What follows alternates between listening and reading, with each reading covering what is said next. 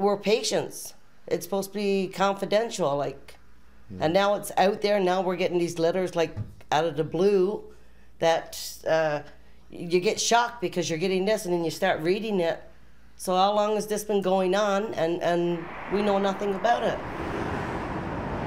Good evening, I'm Roger Peterson here on Hospital Row. And when you go into a hospital, anywhere, you expect your records, your medical records, to be kept safe. Privacy of its utmost importance, but for Pamela Osmond-Rose, she is reeling today after finding out that a staffer at William Osler Health in Brampton had used her records to get prescription narcotics. Osmond-Rose fears she may not have been the only one. I mean, how'd you feel when you opened that letter? I was shocked. I was very shocked. And so was I when I read it. I was really surprised. Because, I mean, it's a hospital. I mean, this is, like, what kind of people you got working for you?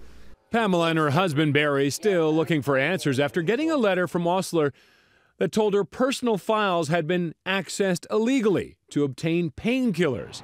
Now, when we contacted Osler, we were given a statement that reads in part, quote, "This week, Osler notified patients regarding a breach of confidentiality following an internal investigation that found a hospital employee had viewed or inappropriately used patient personal health information to access narcotics, Percocet, for non-hospital use.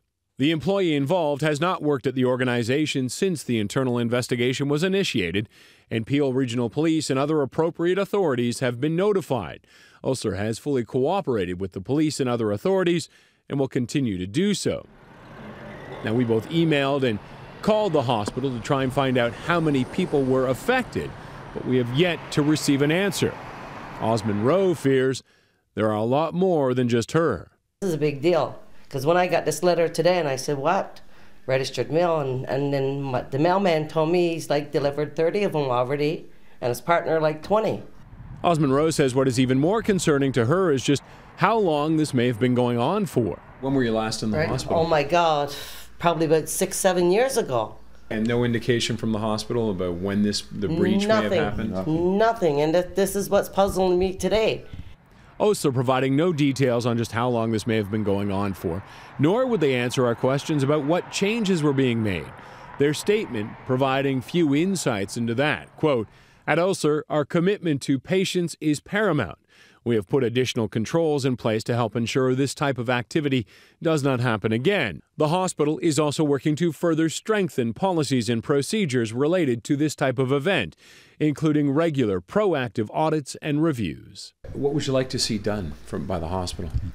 Well, Better improvements for sure. Like, I mean, better screening for their staff, an apology letter, something.